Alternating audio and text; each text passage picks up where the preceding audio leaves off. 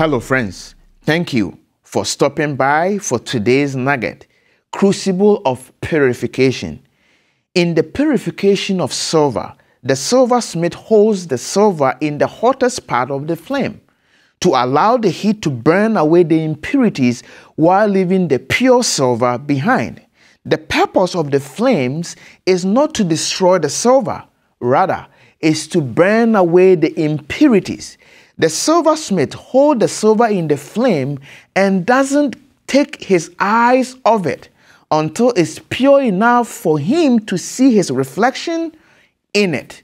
In the same way, Malachi 3 verse 3 describes God sit as a refiner and a purifier.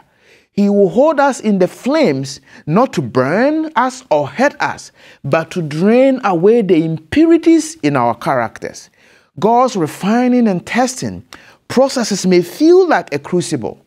We experience pain as God allows circumstances to bring our sins to our attention. These may be a cherished sin we have held on for a long time. And through testing and trial, God calls us to leave those cherished sins behind. He may have tried to bring this sin to our attention several times before, but perhaps we have not listened. We have not repented.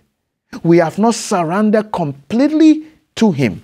And so, as He did with ancient Israel, He brings us into the furnace of affliction to get our attention.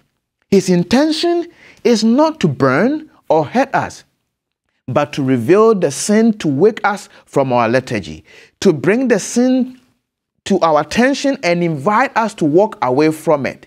If you are walking through a crucible of purification today, remember, God has His eyes on you. He won't forget you. He won't allow the flames to overwhelm you. He is not out to hurt you, but to strengthen and purify your faith. And that is the nugget. Thank you for stopping by. Study your lesson, and I will see you tomorrow.